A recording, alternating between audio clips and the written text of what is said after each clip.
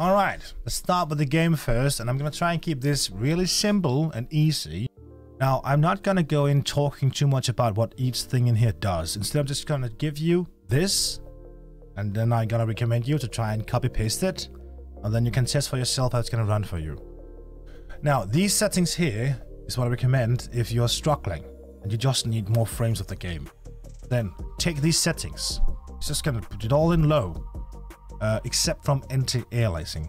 Keep that in high. It has minor impact, makes the game look way better. So TAA high, keep that. Rest, took it off. And down here in the bottom, MIP streaming. MIP streaming can have a huge impact on your frames. The Nvidia reflex right now is bugged. So take it off. I know Battlestate is working on to get a fix for it. Maybe they fix it now when this video is out and you're seeing it. So try turn it on maybe, but still, if your frames are having a struggle, take it off again. Like it actually took away like 30 frames from my PC just to have that thing on. If you're still struggling with the frames, then try for Nvidia DLSS, or if you don't have an Nvidia graphic cards, then maybe the AMD. If you should go for the Nvidia one, that is one I know, then I recommend going for the balanced. Performance gets a bit too mushy in the quality, so balance is what I recommend going for. Now, if your frames are looking good and stable, and you want the graphics to look a little bit better, then try these. Texture quality high, keep the shadows on low. Reason being is also because it tends to be a bit more easy to spot players with the settings of the shadows being low. Now, object LOD, I tend to tune that up to 3 instead, and over visibility to 1000.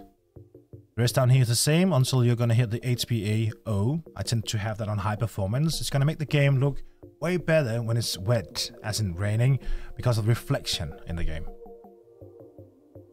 Rest on that is the same, and remove MIP streaming. Try to see how the game runs without MIP streaming. If you're a streamer, however, I recommend hitting grass shadows. The reason being, the grass, the way they are rendered and how they look on your screen, they tend to actually make a lot of pixelations for the viewer over Twitch. But having the grass shadows enabled here is going to make it more easy for your rendering of your streaming PC and also Twitch.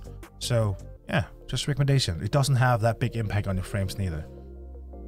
Now for the PostFX, I mean, it depends on who you are, but these are the settings I prefer. So you can copy them and you can try them. Keep in mind that clarity is the one that's gonna eat your frames. So if you're struggling with the frames of PostFX, take the clarity down. And then you can go into graphics instead and try to pull up the sharpness a little bit more if you want that little more sharpness and clarity to it. However, I prefer using it in here in the PostFX instead. If you're gonna go into a night raid with night vision and you want that famous black and white night vision, the only thing you should do here is just hit the color grading. You're gonna go and find feather right here and crank that up to 100, and that's gonna turn your night vision goggles into black and white mode instead. Now in Tarkov you have this setting here called only use physical cores, but it doesn't really work. So the workaround for this is to just go out on Windows, go to your browser and download Process Lasso. Whenever you have downloaded this thing and installed it, it's gonna look like this when you open it. And then what you want to do is you want to have Tarkov running in the background. Scroll all the way down until you find this one called Escape From Tarkov.exe. Right click, CPU Affinity. Then in here, you're basically just gonna take this one called Disable Hyper Threading and enable it. Done. Next part is going to be to disable the Xbox gaming bar, and doing that you just hit the start, go into settings, gaming, turn that thing off. Well, that's quite just do it. Next we're going to go into power management and do something in there as well. So hit the system, and over here you're going to go and hit power and sleep right there. And then you got additional power settings. Have that on high performance. Then after that, you're going to go over here and choose what the power buttons do. This thing, click this blue line, change settings that are currently unavailable. If you got a check mark in this one, turn on fast startup, remove it. What this is basically whenever you shut down your PC, it's not going to really shut down. It's going to go into some sort of hibernate, which means all the memory that's been stored up inside your PC is still going to be there whenever you turn the PC on again. You can also just, if you don't want to turn this off, you can just like do a proper restart. Restarting your PC will also clean it, like the memory on it. But I just prefer turning this off so I can actually just turn the PC off when I'm not using it and turn it back on again, and then I know it's going to be booting up fresh without any memory stored up in the RAM. So yeah.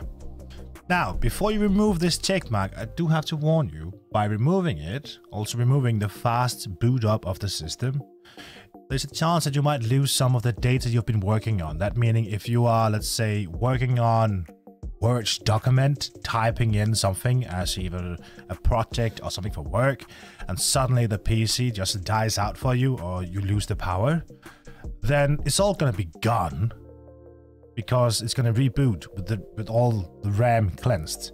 If you have this feature enabled, however, there's going to be a high chance it's going to be able to save it because it's allocated on your RAM blocks. So yeah, keep that in mind.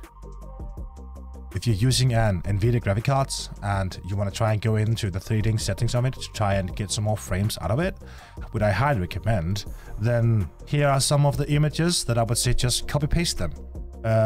I'm not going to spend time elaborating on what if different things in here does, but the settings right here is the one I've been using now for a long time, and for my testing it is the best settings, and I've been using these same settings on 3 different PCs, and for each one of them these were the best. Now there's one in here that is saying that my frames is capped. That is mostly because of I'm running a capture card and it can only handle 144 frames, so therefore it's capped. But still, like if you see your low frames of Tarkov, let's say it's around, I don't know, 80 frames, and the highest you see is around 140, maybe 150 or higher, then tweaking your maximum frames a bit down can actually help you, leading into better combat. Because if you suddenly go from 150 frames and it's just gonna tank all the way down to like 80 frames, you're gonna feel that impact. However, if your cap is set to 120 and it drops to those, let's say 80, 90, 100, it's gonna be less impactful for you. But hey, play around with it. That's just my theory, how I feel about it. For you, it might be a different story. But yeah, play around with it. See what you enjoy the most of it.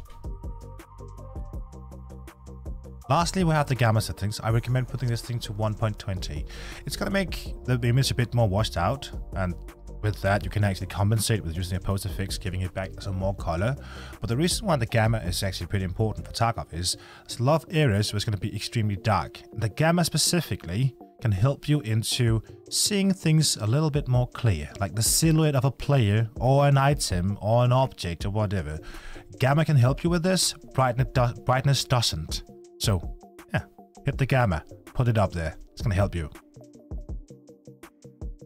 I hope this guide was to any help, and if not, then too bad. I guess I just wasted your time. I'm sorry. Please forgive me. Wish you the best, and hey, if you're still here, maybe consider hitting the sub down below. Goodbye.